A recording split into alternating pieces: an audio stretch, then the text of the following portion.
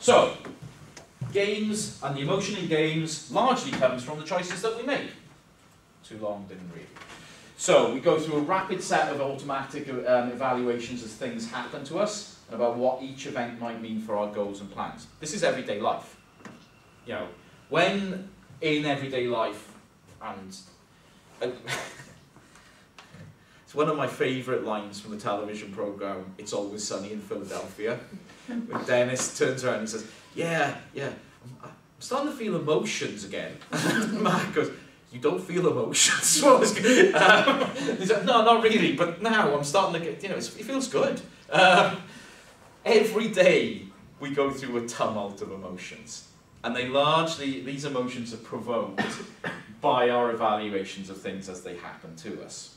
And this is no different in a video game environment as well.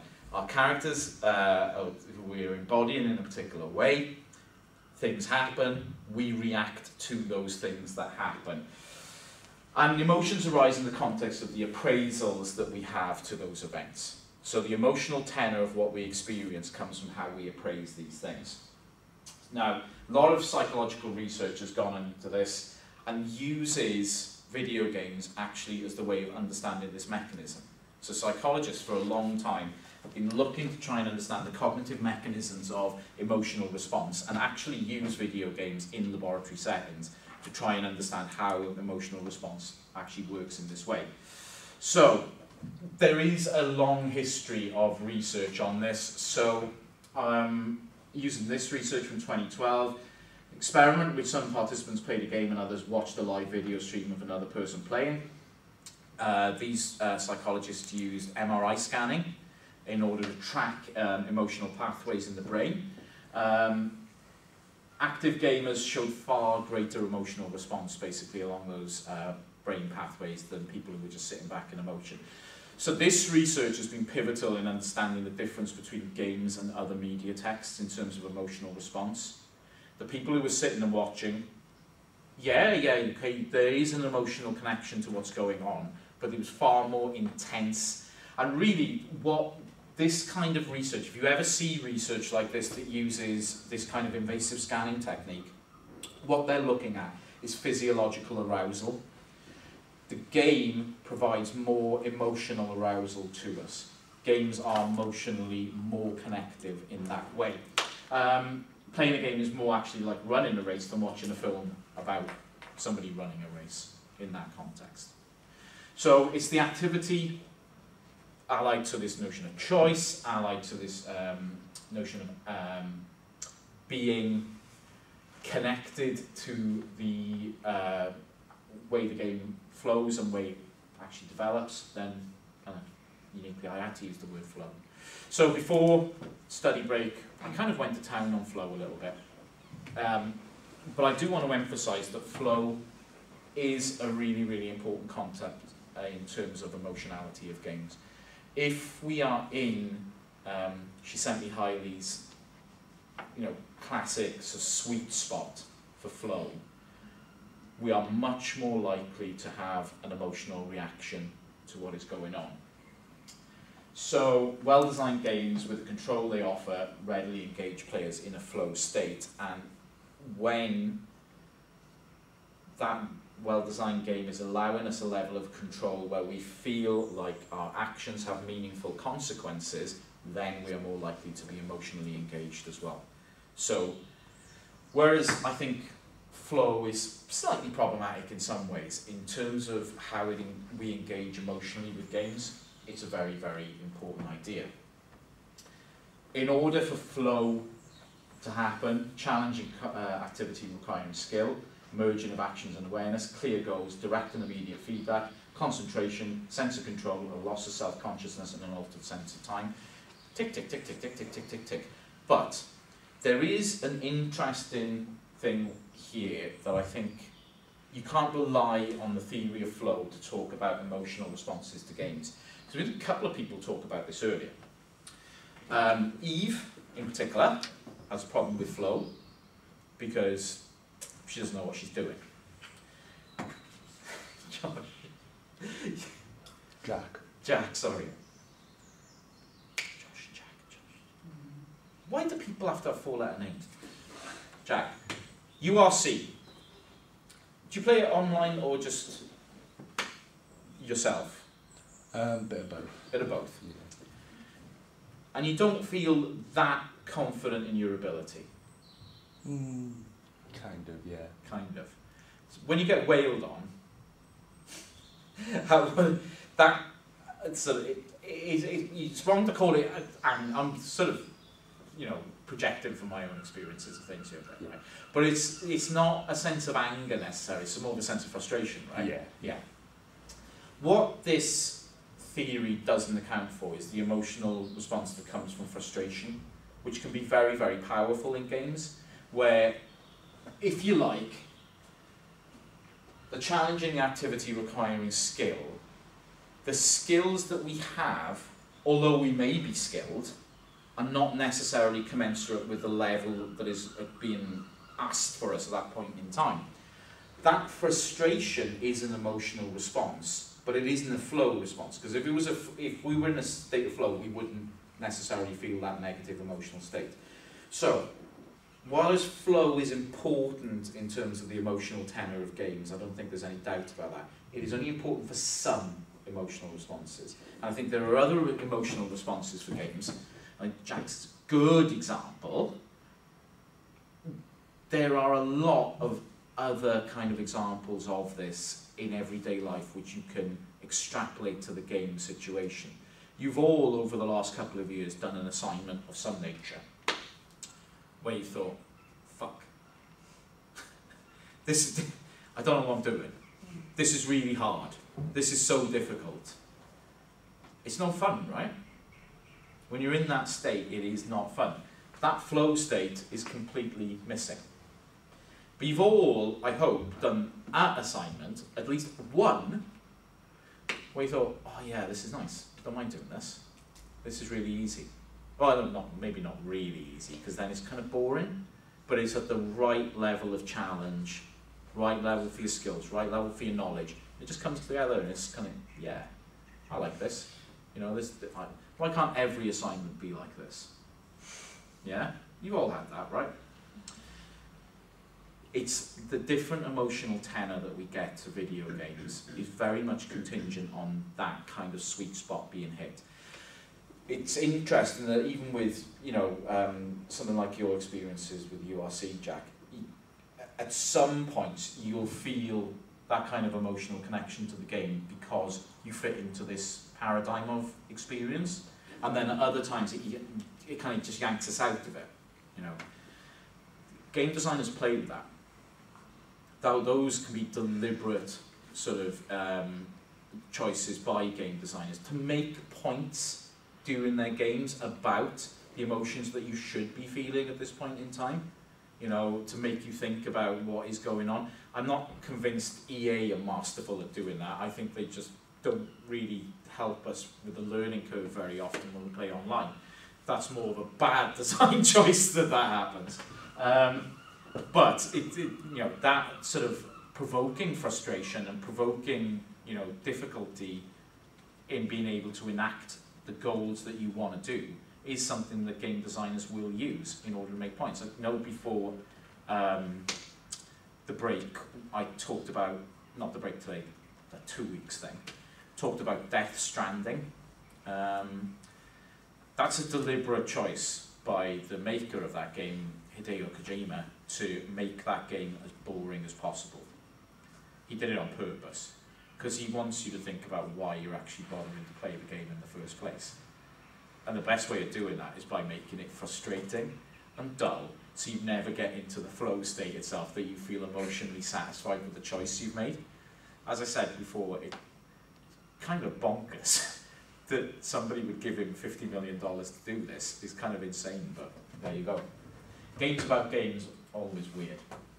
So, there are researchers who've really gone into flow in this way as well and looked at how flow develops as an emotional tool. So Chen believes the flow theory provides a working model for game designers, encouraging them to keep players in a sweet spot where they have the right amount of ability to meet challenges at hand. If you get out of that, you lose control of the emotional tenor of games. Make the game too hard, people get frustrated. Make the game too easy, people get bored. Which is another emotional response that we always discount. Boredom is an emotion. But it's an emotion which is also just as destructive as frustration, because when you're bored with something, what do? Yeah, you turn it off, I hope. If you're really bored with something, this is really bad advice in the context of a lecture, but if you're really bored with something, just turn it off and do something else, right? That's the worst advice I've ever given in a lecture, I think. But there you go. Don't do it for mine, but take that on board for other lectures that you've got. If you're really bored, fuck off and do something else. It's being recorded. You can. When players discuss the emotions they feel, much of their vocabulary relates to flow. Curiosity, excitement, challenge, elation, triumph, all lack frustration, confusion, and discouragement. So you can see the importance of the state of flow in terms of the emotional responses people have. So flow theory does offer us a lens for understanding the emotional power of games. And to talk about the assignment coming up so quickly now, if you're going to talk about flow and emotion, it could be useful to talk about how things switch between these two, and how you ground, how you talk about games in terms of being in a flow state. Don't worry, I have a face. That's just my face. It isn't. You're looking at it like, what am I going to do? No, There's a whole bunch here that you can draw on, I would argue, in terms of the emotional response to a game. Because if you set the scene here of like, you've never played this game until doing this assignment, and I find it frustrating, boring, and confusing, it's like, yeah, that's the emotional tenor of the game for you. Just because other people in this room might enjoy it, well, who gives a shit what other people enjoy, Some people enjoy having needles inserted into their genitals. It ain't for me. So, don't worry about what other people might get out of the game. It's what you get out of the game that's important. Or don't, as the case may be. Yeah? We can borrow from psychology heavily here. So grounded cognition theory does help explain what it is about games that changes the range of emotional experiences possible. Grounded cognition theory is one of these areas in psychology that has no grounding. So the irony of it is not lost on me. There isn't a particular psychologist or group of psychologists that I could point to here and say they are responsible for grounded cognition. It doesn't exist. If you want to cite something about grounded cognition, what I would do is use Catherine Isbister's book. She talks about it in that context. She's kind of a psychologist as well, so we can contextualize it, and this is something we have spoken about already. Will Wright talking the first time he played Black and White Creature Isle. Anyone familiar with this? Morgan, give us a pressy. I played it ages ago, but it's like a game where you have to look after an animal, and the way you treat the animal affects how the animal will behave around the world. Yeah, it's you can see some of the roots of Animal Crossing in this. There's been some interesting spin-offs from this kind of game, like that Goose game. Oh yeah. Yeah, where you don't really control. The whole point of that is you're not in control of the goose, right? Which is pretty awesome. Yeah, you pick a creature, you train it, and the way that you train it, it's a really interesting sort of game for people to play, because it's parenting, basically. This is this facsimile of, you have this thing, you train it, and then it goes off into the world and does stuff. The player can create an evil creature by treating it badly, or moral. It's not a subtle analogy to parenting. It's a very direct one, as far as I can see. Will Wright started slapping his creature around, and then felt an intense sense of guilt about doing it. Now,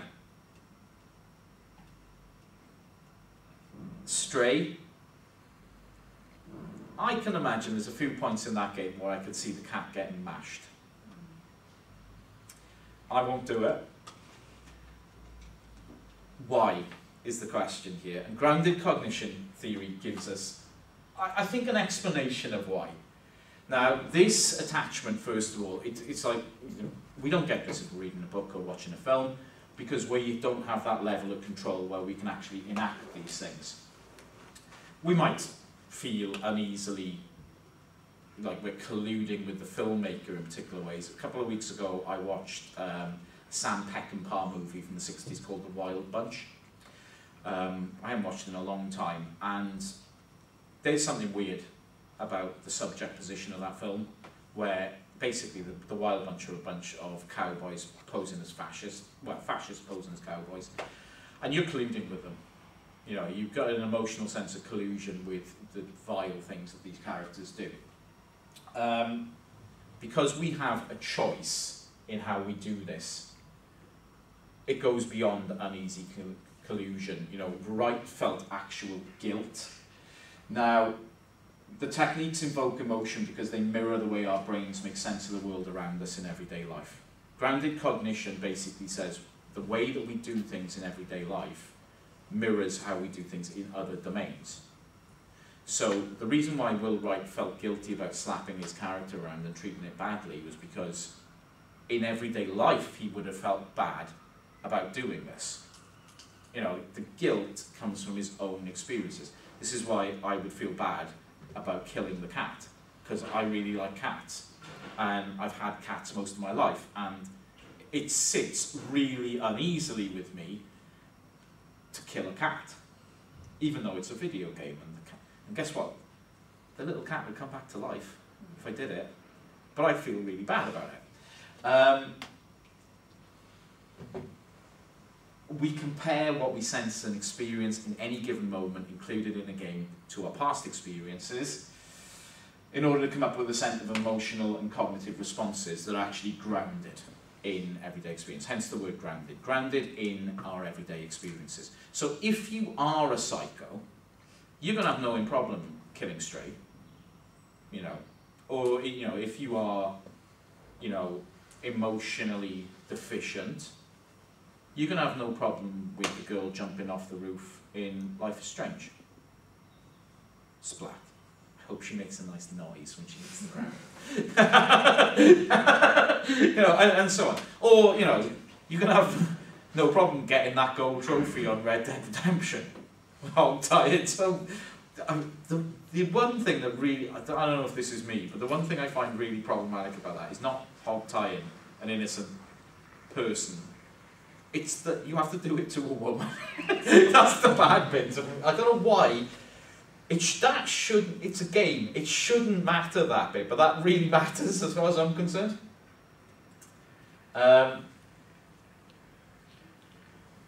Okay, do this really quick, because I do want some answers to this, but I know, like always, I've completely lost sense of time here.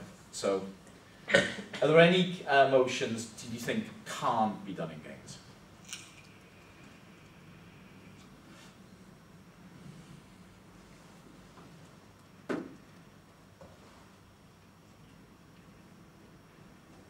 This gives us an idea of the kind of range.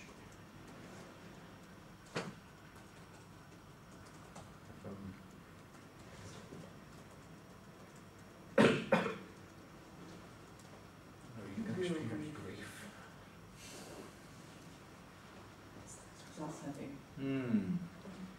That's interesting. Yeah, I would tend to agree with that. I think there might be a facsimile of it, but it's with far less intensity. Yeah, Yeah. it's like grief diluted, grief light.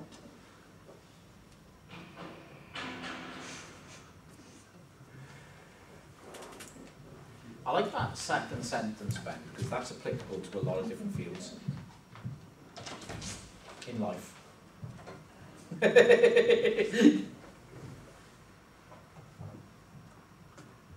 I think I agree, Jordan.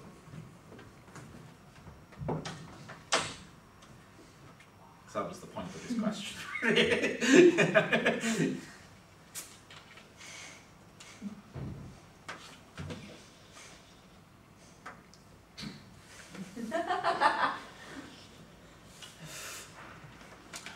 Is it an emotion That would be my only question there, but I see where you're coming from. It's very hard these days to be patient with video games, I think. I think there's an expectation of instant gratification with what you're doing. And that's not historically how games were built at all. You know, you were meant to be frustrated until you got good. You know, there was a curve which you had to go on. And I think a lot of the changes in games we've seen in the last 15 years are to get rid of that curve, you know, and you know, say that you don't need to be patient anymore. You can get super good, super easy, super quick with these really easy challenges we'll put at the beginning of something, and then, you know, we'll ramp it up from there. But that ramp up in many things now just isn't, it's just repetition rather than actual challenge. So I'm really bored of Far Cry 6 now, because you just do the same thing over and over again. It's the same mission all the time. It's just, this is done. You know, I've liberated this outpost 20 times because it's exactly the same fucking challenge every time. But PS5 makes it look pretty, at least. So. I would agree with Jess's point about grief. For those of us who have experienced grief in life, and I'm sure we all have, there is a depth to grief which I think is probably the only thing that can't be replicated in a video game experience. Some people would disagree with me, and that's okay. I think Jordan's answer to this is ideal. I think it's dependent on the individual. Our emotional tenor of ourselves as people will be reflected in the emotional responses we have to the video games we play. Some of us have we all are different emotionally. That is a product of who we are, our upbringings, our socialization, our interests, etc., etc. We are all different people. Nobody has the same emotional response to other people. I get emotional about things which are absolutely fucking ridiculous. I don't know why, but I buy coffee from Costco, right? And this morning I'm there, get my coffee, and I couldn't put the lid on properly, and I called the lid a motherfucker. There were people around, alright? I mean, this wasn't in isolation, and like one of the young lads who was stocking the shelves just looked at me like, shit, that guy's a psycho. I was like, yeah, dude, you don't know the half of it. Something in the office this morning really triggered me. I can't remember what it was now. It was an email off someone asking me to do something. And I was like, you fuck. My emotional responses to things are not always appropriate, is all I'm saying. But they're mine. Other people would not behave in this way. But somebody else would do something, and I would be like, there's something wrong with them, you know. So, yeah, I watch people do road rage. I'm like, just fucking calm down. You know, you've got a ton of metal. Please, take it easy, you know. It's okay to be an individual when it comes to these things. And some people will have normal emotional responses, and some people, whatever that means, and some people will have, quite abnormal things. Some people get really attached to very bizarre stuff. Some people are just psychos, It's all about the individual. Can't discount how important, in terms of game design, the avatar is. So, storytellers have created specific characters with whom viewers or readers always identify. This is the whole point of storytelling in many ways. Game designers have always adopted this technique for grounding us, I'm using the term again, with a player's identification with the in-game events. In gaming, the protagonist is known as the avatar. So, in order for emotional response to be magnified, avatar design and our control and identification with the avatar needs to be maximized in some way. We need to feel a relationship with the character that we're playing. Games that I've often struggled to engage with, it can be put down to the fact that I really don't care about this thing that I am, So before I went to Poland, I got a tattoo on my leg of Sonic and Tails, because I really like Sonic and Tails.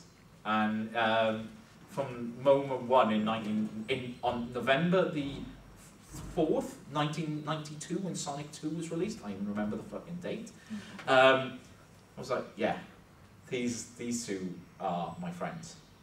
Yeah? And I feel an emotional response to those two characters. There's something wrong with me. But as avatars, they worked really effectively at that point in time. So, we learn about the avatar, about how they look and how they react to other characters. This is often the role of non-playable characters in games, is to help us establish a sense of what our character is. It's like, even though Link doesn't actually speak throughout the franchise, I still have like a massive connection with him, because he's like, when they're growing up, and like, we know his character, we know how he feels about Zelda, he's going to rescue her for the 100th time. Yeah. But he doesn't need to say anything for me to feel that kind of connection with him. No, and historically game characters have had that. Of course, speech in video games really doesn't become a big thing until around about the turn of the century. You know, and if you go back to the original Resident Evil 2, which came out in '97, you wouldn't relate to those characters based on what they were saying. Like that, because it was garbage. And Nintendo, interestingly, have kind of eschewed character speech. It's almost like, you know, with the silent era of video games, and they never bother updating it because it didn't need to. It's like Mario, when he does speak, it's kind of shit. It's kind of cringy. Like, it's like, could you be more offensively stereotypically Italian? You're better off not bothering. You know, and I think that's always what they've done with Link. Is there is such a strong emotional connection to that character because of the ways we spoke about today, about the choices you can make with Link, and because of the sort of grounded cognition that they play on in those games, that you can relate the choices that you have to your everyday life, and you know what the consequences of those things are. And to a certain extent, Link is defined by the interactions that he has with other characters as well, not just Zelda, but every other character that he encounters. This is a really important thing about avatars and how they develop, is we understand avatars not just by embodying them and acting with them, but how those avatars interact with other things in the game world as well. And I gotta say, Link is a very compelling character. Equally, and in fact far more, we can, you know, that's a super successful character in terms of the emotional grounding that it has. There are millions of video game characters which you simply do not give a shit about. One of the most boring games I've ever played was one of the Deus Ex series. Now, I loved those games a long time ago, but the ones they brought out, I think the last one I played was like Human Reimagined or something ridiculous like that it was called. It's just, I did not give a shit about the character. It was... This is so dull. It's just this chiseled, cybernetic guy who kind of to every other character in the game, who comes back and he's like, this is so boring. An hour. Fortunately, I only paid $2.99 for it. That was less than a bus to town. You know, so you know, I can't argue with that. You know, so the avatar's personal qualities are reflected in what is possible for the player to do. The player moves through the game world taking action to this person, and then our control translates into 4 levels of characterization: visceral, cognitive, social, and fantasy. It's these levels that we relate to the avatar with, and this is what dictates our emotional connection to the avatar that we play. So the body itself and its capabilities and tendencies becomes a vehicle for action, and this is the visceral level. I choose Lara Croft for this for a very good reason. There was something both revolutionary and deeply depressing about Tomb Raider when it first came out. One, that there was a female character. It had, I mean, there had been a few games before, but very few where you could actually play a female character. The female character that wasn't defined necessarily by weakness, but by strength and intelligence, because most of the original Tomb Raider was actually about solving puzzles rather than being physically energetic in any way. So all of that was good. And then on the other hand, you had, I mean, she would have just fallen over in everyday life. I mean, the character was, I mean, no. Either fallen over, or incredible back pain. And every time she jumped on something, she grunted. Yeah. And that was grim. It was like, that was, people don't make that sound when you grunt. People make it in a really fucking specific instance. Well, people don't make that sound either. They make it when they're making porno movies. This is, yeah, so, the Lara Croft character was set up in a particular way at the visceral level. It's interesting to me that most fandom in the mid-90s was tied to video games were more male-dominated in terms of players at that time anyway. But, I mean, the bizarre thing was people were buying like posters of Lara Croft to put in their bedrooms. It's like, don't jerk off to this. This is not good, alright? When they redesigned it, didn't they? As well? There was such Oh a yeah, when she was design actually, there. well, and you got it with, because they've had a couple of goes at making the movies, right? And, okay, Angelina Jolie was like the most uninspiring choice for that ever. But, then they did Alice Vikander, played her in a rebooted movie, and I thought, that's really interesting, because Alice Vikander doesn't look anything like Lara Croft at all, so you're trying to do something with the character, and people didn't watch the fucking film. So this is, I'll be honest with you, I didn't watch it either because it sounded really shit. But I just thought it was interesting trying to change that. So, in terms of the cognitive level, what we're talking about is strategies, actions, reactions, which are rewarded over others, to the game mechanics. So at another level, the cognitive level, it's what we do with the character, which is really important. One of my favourite series of games is Borderlands, and I find it really interesting to play those games at least 3 times with different classes of character and developing, because there is genuinely a different game experience each time. It's a very cleverly made series of games where you do get a lot of replay value because the characters you play give you a completely different set of choices about how you navigate the game space itself and what tactically you can do. If you want to blast through the game, you can do that. If you want to stealth through the game, you don't have any choice actually in some instances, you've got to do it that way. So, and it completely changes the emotional tenor of the game as well. It goes from being, oh, to actually being, wow, I've got to be really careful here, and you get a different emotional attachment to the avatar that you play as well. Inhabiting the person's avatar's social persona allows the player to try out social qualities that they may not normally possess, so there is a social level of avatar involvement here, social level of experience. And all of these design choices work together to allow the player to explore alternative fantasy levels, or fantasy selves, through the actual in-game performance, the fantasy level. Has anyone ever come to this conclusion that when you play in, this is you? Nobody's admitting to it. I know Cheska. To see it written on your face. Anyone? I mean, I'm happy to say so. Yeah, I can get deep into something, and I was like, yeah. In fact, weirdly, first time I played Resident Evil 2, I remember like playing that for hours and hours and hours, and thinking,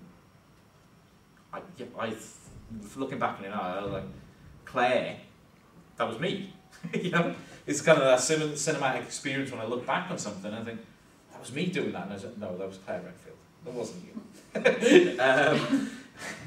So, over the course of a game, we extend ourselves further into the motivations and the visceral, cognitive, social and fantasy possibilities, forging an identification grounded in observation as well as experience. It's weird because I was playing The Witcher the other day, and I was thinking about Geralt, and I was like, oh, we just did a big quest, let's chill out. And I found myself walking Geralt to the brothel, and I was just thinking why am I doing that?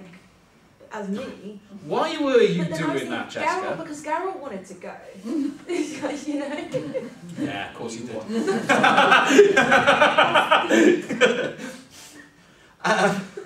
It's interesting, yeah. Why as video game characters do we go to brothels? I don't know. We're not getting the same kind of gratification that we did in everyday life. Does that reflect on our everyday life choices? Do we as people go to brothels? I don't know, whatever you guys want to do in your spare time, it's up to you.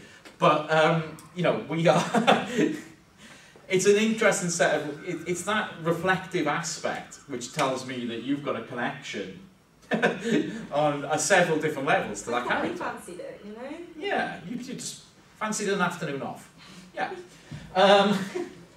So, what we have, what is the process here? The player joins to this kind of virtual self through action-based, avatar-based action that marks a core innovation that games have brought to media.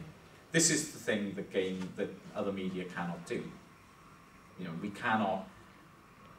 When we're watching a film, you might identify very strongly with the lead character, but you have the visceral connection. I don't think there's a mechanism for doing that. Can you explore the character socially with other players or with NPCs? I don't think you can do that. You know, can you enact a cognitive sense of connection with them where your thoughts lead to action on screen? That's not how film works. So there are a whole different set of connections here with the avatar. This is where the use of avatar theory is quite problematic in game studies, because avatar theory is borrowed from literature studies, where you look at the main character of something and assess how effective that main character is. Unfortunately, that just doesn't work in game studies in the same way, because we do different things. So we've had to develop the avatar in particular ways. This then relates to how we actually play. So solo play, it's not lonely to play on your own. You know, if you are lonely, I would recommend playing video games, because it gives you a sense of connection to something which is larger than yourself. So yeah, definitely video games provide support, and game designers use dynamic and reactive engagement with other characters, actually give us an emotional palette by which we can, you know, navigate our everyday lives and bring some, you know, emotional relief to our lives. In a game, a non-playing character can make a joke that lightens the mood, provide assistance in the nick of time, can sacrifice himself so the player can carry on. So this dynamic engagement, or parasocial engagement, anytime we're engaging with a piece of media that is not actually another person, but is media itself, it's what we call parasocial. Has anyone got an example of a non-playable character that really brought out an emotional response in them? Laughter. Has anyone ever played the Elder Scrolls 4 Oblivion? Yes. The NPCs in that are terrible. The conversations they have, that is not human interaction. It's so funny. That's interesting, actually, how bad NPCs can be at doing... They have these really, like, short conversations, like, Hi, have you heard of the High Elves? Yes. Goodbye. That's how conversations work. I don't know, mate. It's funny. I'm not convinced. You know, I see some of the first years talking to one another, and it's all that tender. You know, they can watch this, by the way. It's all up on YouTube. NPCs of that nature can be pretty funny and emotive. I'm trying to think of an example of an NPC that I like got gutted about if they died. There must be one. I've played so many video games over the years that I can't remember one off the hand now. Uncharted is quite good. Like, you get quite connected with Sully. He's almost like your father figure, and he's quite funny. And there's a moment where you think he's died, and I was quite gutted. But also, the NPCs in that game are kind of annoying, because they help you, but they often get in the way when they're trying to kill. So it's a strange relationship. I mean, this parasocial interaction with characters, parasociality has been around a very, very long time. And in media studies now, we're increasingly using the term parasocial to mean relationships with people on social media. You know, where you never actually have a human relationship with somebody on social media, but you have a parasocial relationship. We usually use it in the context of influencers or somebody like that. I don't think actually that definition of parasocial works, because I don't actually think that's what it means. I think parasocial is far more about creating relationships with character rather than, I mean, they might be influencers, but they are real people at the end of the day as well. A parasocial relationship with an AI on social media might be something, and there are influencers out there that aren't real in that sense. So media creators encourage those strong feelings through just strategic elements. They always have done. And games do this in droves. So parasocial interaction, again, I'm just seeding basically stuff you could talk about in your assignments here, right? I'm just going to skip over that. Social play, different set of emotional tenor altogether, and I think this is a good place to finish. The isolated gamer is the stereotype of games. However, that stereotype really isn't in line with how games are actually played today. The vast majority of players in this day and age are social players who play alongside other people. There's a long history of doing this. The mid-90s is when it becomes technically possible for most people to do this, although historically this has gone back further. But the social aspects of games are very, very important. These guys are my heroes because they use one of my favourite games of all time to do this. But looking at social tenor of games, they got Mandrick and his pen invited players of digital games to bring a friend to their lab where they both played EA Hockey 94. Best game ever. Each person played in two different situations, against the computer and against his or her friend, and then they used, again, a series of physiological responses to assess the emotional content of what they were doing. People far preferred social play, both in qualitative aspects, so what they reported, but much more importantly, quantitatively as well. The emotional responses that you can measure from things like galvanic skin response, which is basically how much physical arousal you get because it measures sweat on your skin, way up. So we actually find more excitement, more arousal by playing games in this way. So there's something very satisfying about bonding and overcoming a challenge with another person. This is why they get you to do group work. This is the whole point of doing group. Have you noted that you haven't done one piece of group work with me? Yeah, I don't want you to feel emotionally satisfied. I want you to feel dark, you know, alone. Because you're going to die alone, alright? So get fucking used to it. That's the point of this. Social psychologists demonstrated that this leads to greater feelings of connectedness, mutual liking and rapport, and those are all positive things, apparently. And games obviously facilitate this. So the emotional tenor of playing with other people is really, really important. I do, again, encourage you all to go and watch the Channel 4 series Dead Pixels, which gives a fairly unique stance on what is being discussed in these slides, and is very, very funny with it. And the last emotional thing I want to discuss in this is the interface and the idea of tacticity. Games are not distant to us. We interface with games physically. Games are felt. And you may think, okay, yeah, well that's down to like rumble packs and the controller you use. Even down to the fact that you have to physically interact with something to do it means that we are always touching, we are always feeling, we're always getting our hands into a particular position. We're developing knowledge within our hands. How we play games is knowledge based on how we know our body and how our body reacts to particular situations. This all intensifies the connection that we have with the media itself, and therefore adds to the emotional tenor of what we have. And that sense of frustration very often, when not in the sense that you have, Jack, when you pull it back to when you start first playing UNC, right, it can be quite difficult because we haven't developed that interface with it yet. Once that interface comes in, we get comfortable with it. Oh yeah, I love this game now, until we get our ass whooped, and then hate that game. So always consider that the game involves a multi-sensory dimension. So Brendan Keogh talks about this extensively. And what Larissa and Ingrid talk about in their book is haptic intimacy. That because our relationship with games is a touch-based relationship, we have a closeness to it, emotionally and physically. The body experience makes the game familiar, and this doesn't just go for what they call mimetic games, which is a class of game where your bodily motion powers the game itself. Examples of it being Guitar Hero, for example, where your bodily actions are mimicked in the game.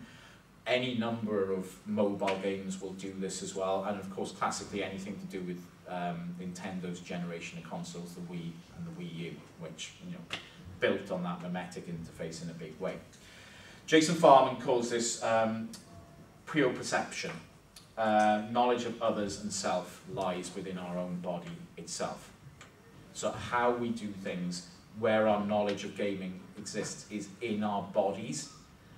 There's where the emotional content of a game is very different to a film or a book or radio or whatever. And scholarship on this goes back a very long way. This book by David Sudnow is an absolute classic, and I've got it in the reading for this week. It is an augmented eye that plays video games. Now, Sudnow was writing this in the days of Atari, and that's basically the games he was writing about as well. But he was arguing that even back then, it was all about bodily interaction. That the reason why you play and play in a particular way is because your body is aligned with the game in particular ways. Video games are stories for the eye, the ear, and the muscles. We're embodied when we do them, and we configure our bodies in particular ways to play these. And you might think, configure the body, how does that work? Well, ergonomically, game systems are designed these days in order to make it as comfortable as possible. In 1977, this wasn't the case, and you had this. People would report to the doctor's surgery in Japan because their index fingers had become bent. Does anyone know why? Was it from like joystick and Pac-Man? Not a couple of years before Pac-Man. And it was the non-joystick hand, interestingly. Space Invaders, joystick. The positioning of the trigger button was such that you had to rest your wrist like this on the game console, which meant that your finger was always bent when you were pressing. You couldn't press flat like this. So you're always like it. People's fingers got arthritis from playing the game so much. It's still bent. Arthritic response to playing an arcade video game. This wasn't an isolated thing. How they fixed it, I don't know.